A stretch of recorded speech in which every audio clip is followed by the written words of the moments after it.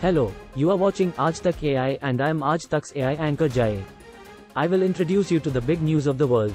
So let's have a look at the international headlines. 3 people were killed after 2 firefighting helicopters collided in Southern California, while fighting a blaze in Riverside County. One of the helicopters landed safely. The second helicopter crashed and all 3 members perished, which included 1 CAL Fire Division Chief, 1 CAL Fire Captain and 1 contract client pilot. Multiple passengers died after a charter bus carrying up to 50 people collided with a vehicle on an interstate in Pennsylvania. The crash happened on Sunday night on southbound Interstate 81 in Dauphin County's Lower Paxton Township, near Harrisburg. Pennsylvania State Police said that multiple passengers died. Many people also were taken to hospital with injuries. Niger closed its airspace on Sunday until further notice, citing the threat of military intervention from the West African regional bloc after coup leaders rejected a deadline to reinstate the country's ousted president. Earlier, thousands of Junta supporters flocked to a stadium in Niamey, the capital, cheering the decision not to cave into external pressure to stand down by Sunday following the July 26 power grab.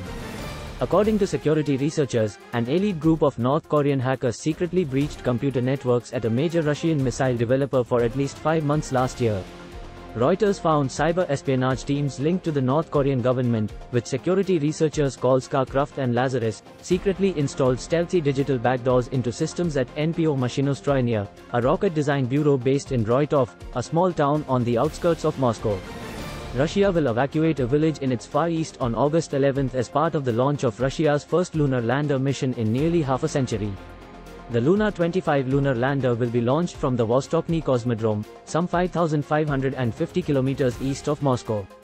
The residents of the Shakhtinsky settlement in Russia's Khabarovsk region will be evacuated early morning on August 11, as the village lies in the predicted area where the rocket boosters will fall after they separate. Elon Musk says his proposed fight with Meta CEO Mark Zuckerberg would be live-streamed on social media platform X, formerly known as Twitter, but a date for the match is still in flux. He says, "I'm getting an MRI of my neck and upper back tomorrow. May require surgery before the fight can happen." We'll know this week. The social media and tech moguls have been egging each other into a mixed martial arts cage match in Las Vegas since June.